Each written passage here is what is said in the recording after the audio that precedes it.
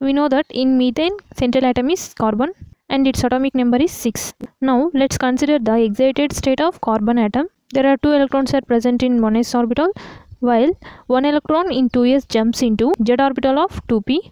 So this is the excited state of carbon atom. The 1s orbital is already completed, having 2 electrons. So this 2s orbital and 3 orbitals of 2p, they are xyz mixed together or combined together to form 4 hybrid orbitals. This is the first sp3 orbital, and this is the second sp3 orbital, this is the third sp3 orbital, and this is the 4 sp3 orbital. So each orbital having single electron. And according to valence bond theory, unpaired electrons are needed to form covalent bond. So now these 4 unpaired electrons have to participate in covalent bond. So for that, 4 hydrogen atoms will share their single electrons with the electrons of hybrid orbitals of carbon atom, and then we will get methane. This is the shape and geometry of methane in